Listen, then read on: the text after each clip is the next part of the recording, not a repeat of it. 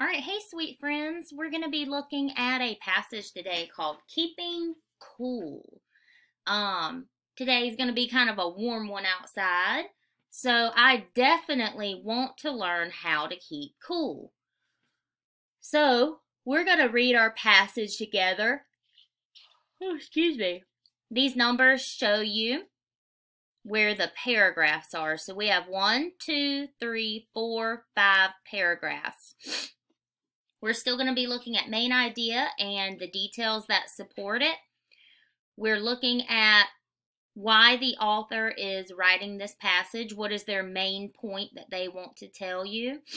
And then we're going to look for that evidence that the author provides to go along with their main point. Okay, and that is their reasoning. So, I am right here. How do you keep cool on a hot day? If you are like the African wild dog, you probably enjoy getting wet. The wild dogs lie in a cool water hole. Sometimes they rest near the water, and every half hour or so they take a quick swim to cool off. Another way to keep cool is to stay in the shade. Cats, such as a cheetah and your house cat, like to sit or lie in the shade.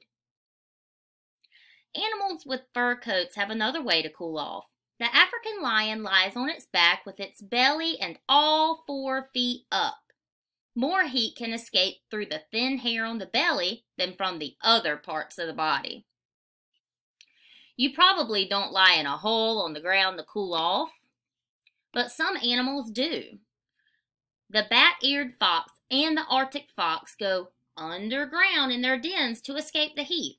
In the evening, when the air cools, they come out again. If it gets hot where you live, you can find many ways to keep cool. You might not want to wallow in the water hole or lie in the soil.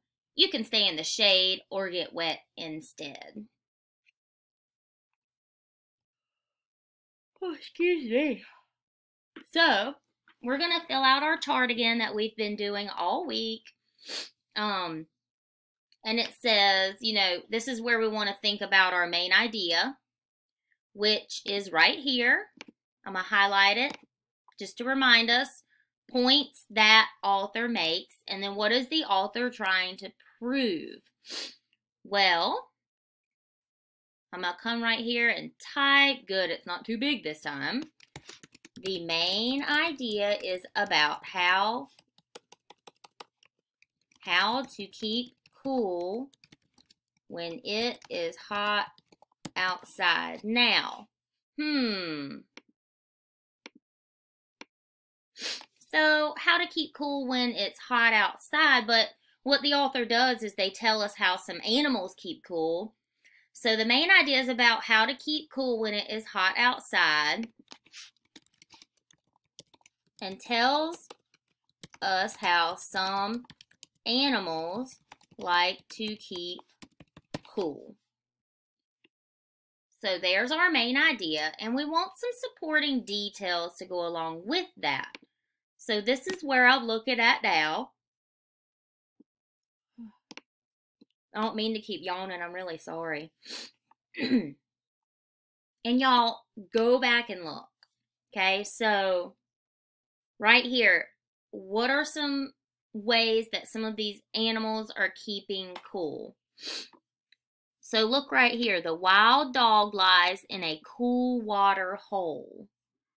So this helps them to cool off. So I would come back over here and I would put the wild dog lies in a, remember, you can go back and look, lies in a cool wet hole. So lies in a cool wet hole to keep cool. All right, let's find another one. There's quite a few in here. Ooh, look at this. Another way to keep cool is to stay in the shade. Let's do a different color. I know if I'm outside with my kid and he's like all over the place, I'm like, shoo-wee. And I do. I go stand under a tree to cool off, and he's still out there like, ah! So another way to keep cool is to stay in the shade. So we would write that. Another way to keep cool is to stay in the shade. There we go. And let's find one more. Animals with fur. The African lion lies on its back with its belly and all 4 feet up. Ooh, more heat can escape through the thin hair on his belly than from parts of the body. So there's another way to keep cool. We haven't done blue yet. So we'll just highlight this sentence. So the African lion lies on its back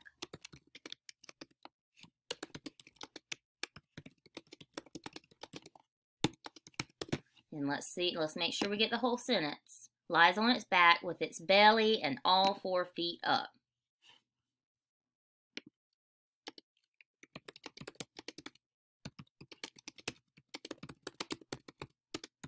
It's kind of like how I see my dog in the backyard like this, and she's rolling around in that dirt.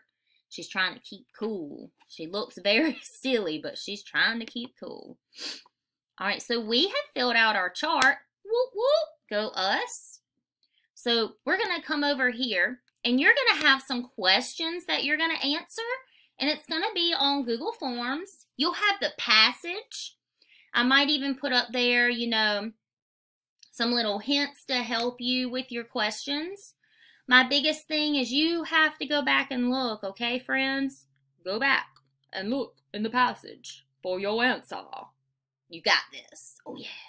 So let's read through our questions. So it says, what is the passage mostly about? So we want to think main idea, big idea. What is that author trying to tell us about this passage? Okay.